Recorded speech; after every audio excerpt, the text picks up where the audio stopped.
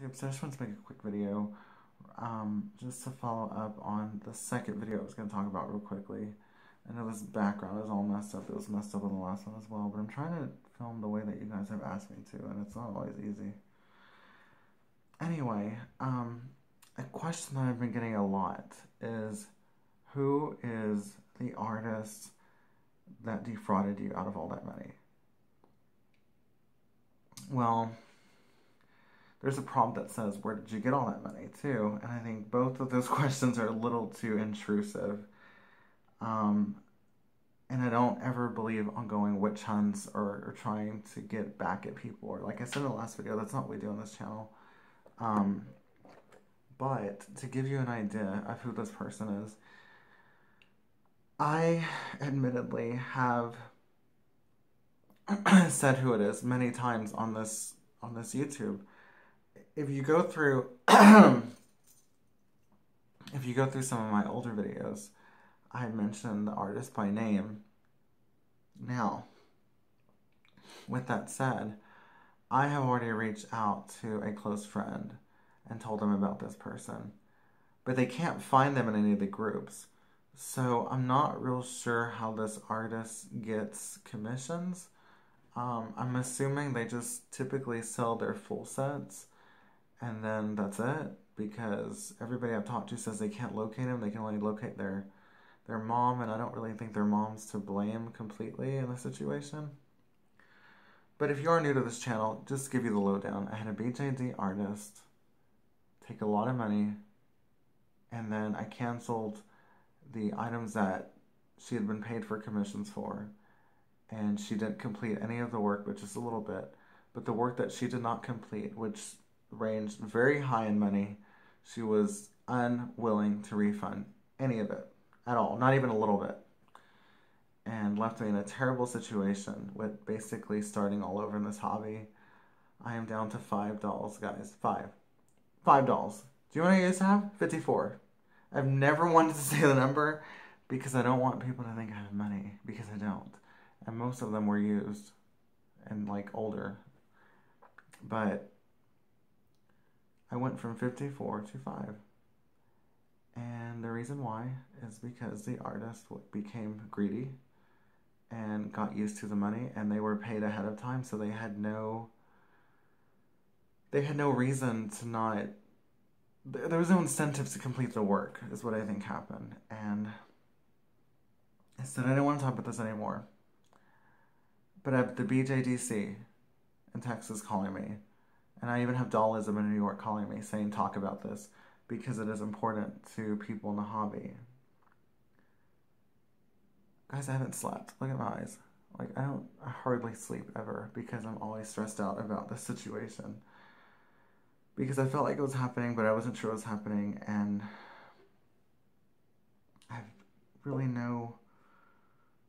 have friends in the hobby, but they're like me.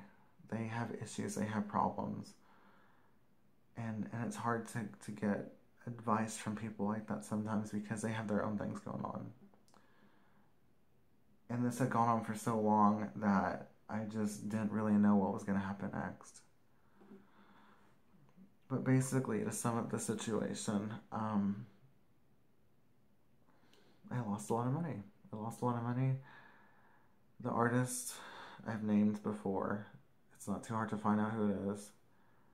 But it's not going to change anything, guys. And I get it. I know some of you people, sorry, I hate to say you people. I know some of you guys just want to know who it is because you don't want to commission them. I get that. I think that's amazing. I think that's great that you're looking out for yourself. And I look out for you as well.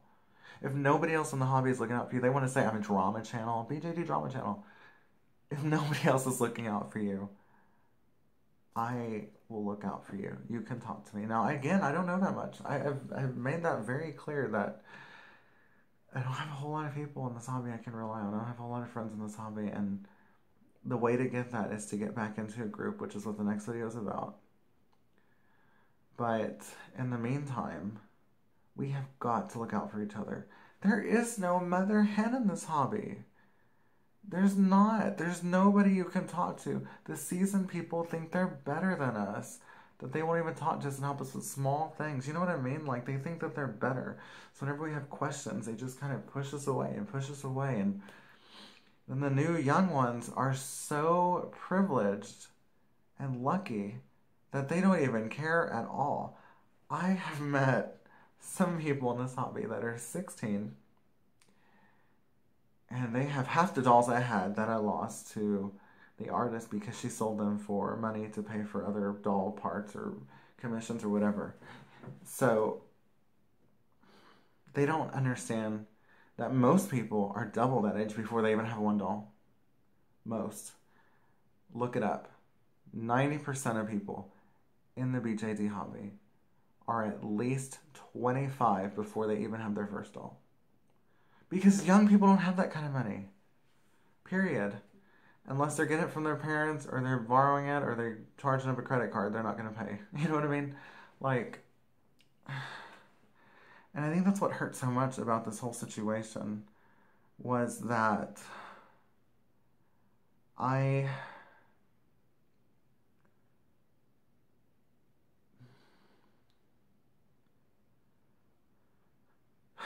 dolls meant a lot to me, because it was the one thing that I did for myself when I lost a really good career.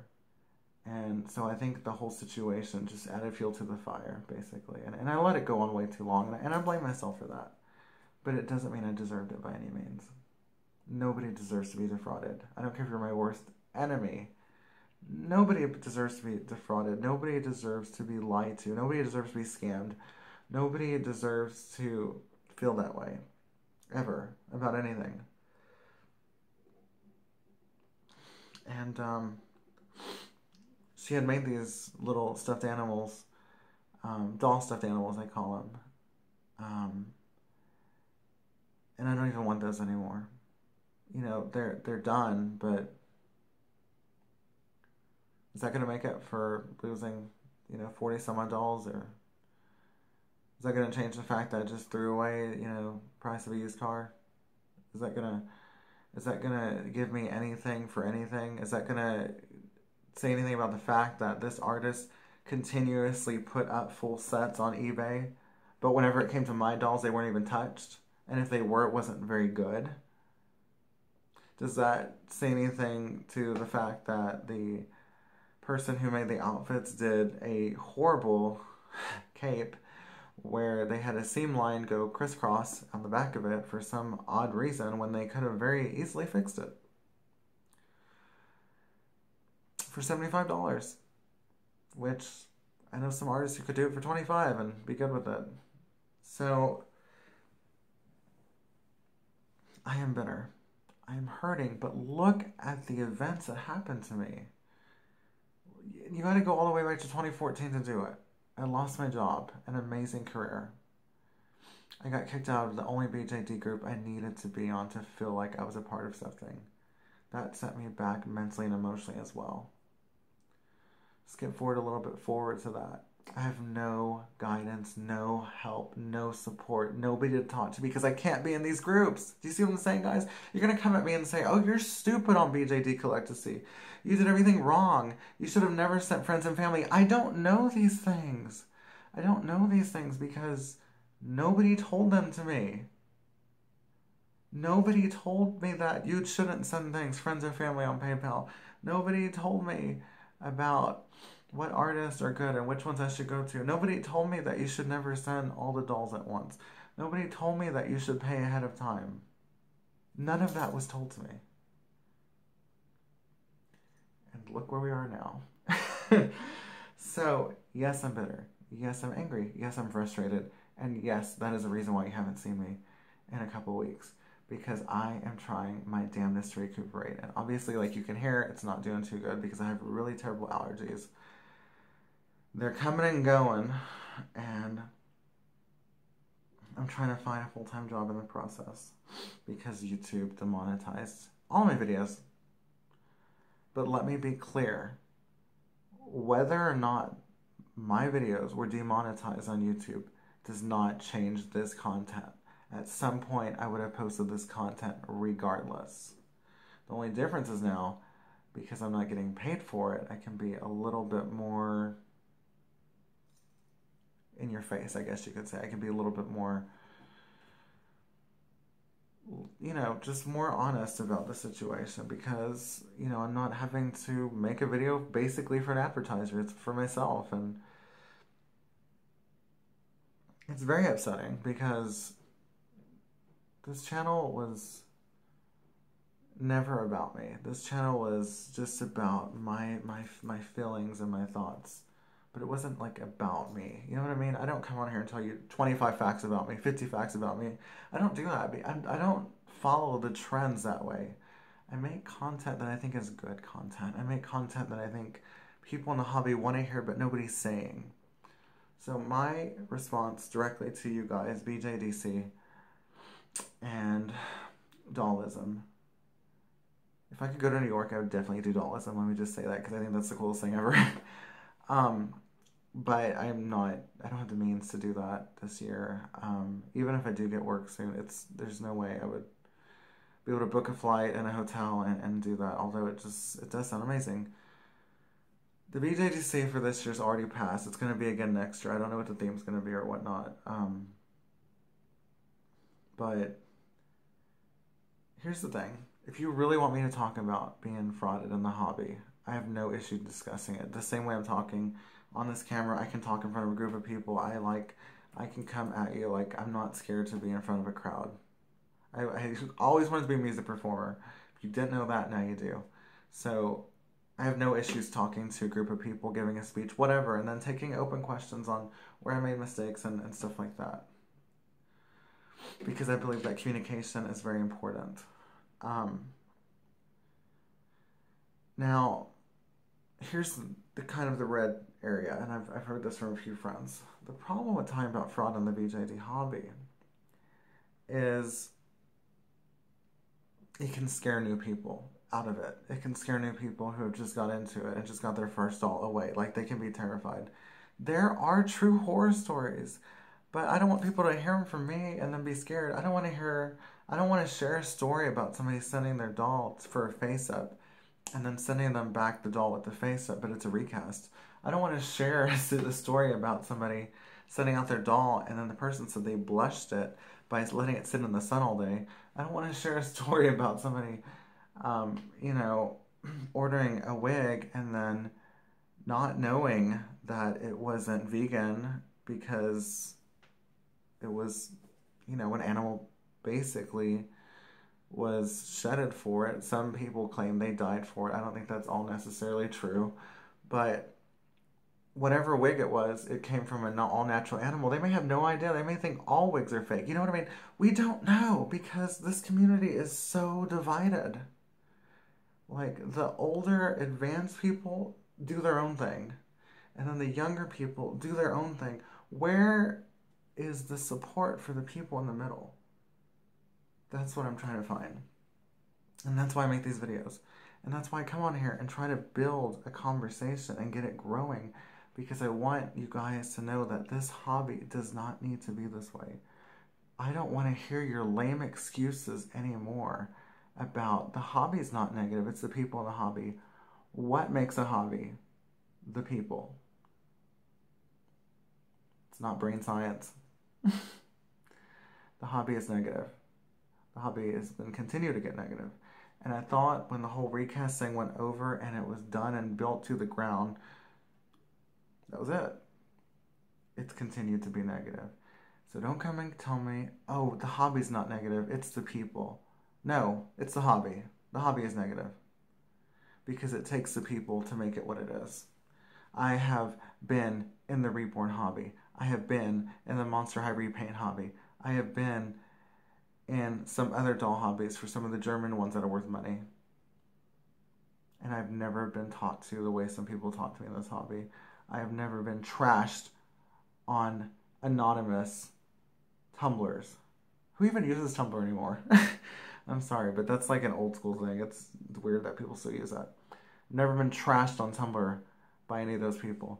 They call me directly. I don't have to go through email with them, like some face-up artists and some other people. I have to go through email with them. They won't give me their phone number, even though they have a $500 doll in front of them. That's mine.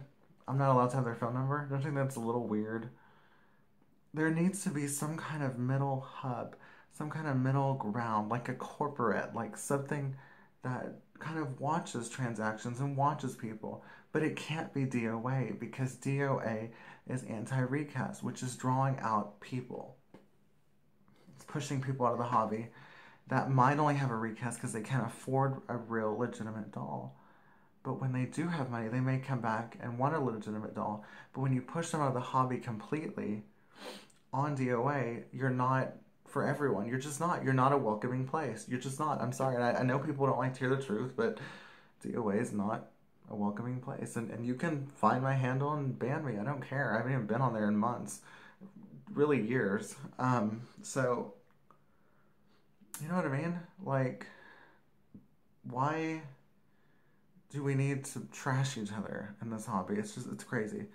So when people come to me and they're like, I'm a BJD drama channel, I'm like, I mean, I share honest opinions, I share open thoughts, and I tell you things I'm feeling. If you feel they're dramatic, that's your perception, but it's not my intention. Anyways, I'm sorry, we went on a little bit of a tangent there, but it needed to be said. The hobby is negative. I'm doing everything I can to make it less negative. The third and final video in this series will be a BJD one time. It'll be filmed the same way. I'm going to try to get more lighting and better location though. And I'll be dressed a lot better because I think there will be more eyes on this video than all the other ones. Again, last video will have no intro, no outro. It's going to be directly to who it needs to be told to. And you are welcome to leave comments. These 3 videos, I will not disable comments on. And I will not approve them. If you write something terrible, do it. Do you know why? Do you know why I want you to write something terrible? So all of your BJD subscribers click unsubscribe, turn off notifications, and come to my channel. So if you want to leave something terrible in the comments, please do. Just gives me more people. There you go. Alright guys, hope you're having a great weekend. Thank you for watching the second videos in this series, and I will see you sometime tomorrow. I'm not really sure at what point it'll be. It may not be till Monday. Like, I mean, it'll be Sunday, but it'll be technically midnight, so it's Monday. We'll see, but I'll post it soon. Alright, bye.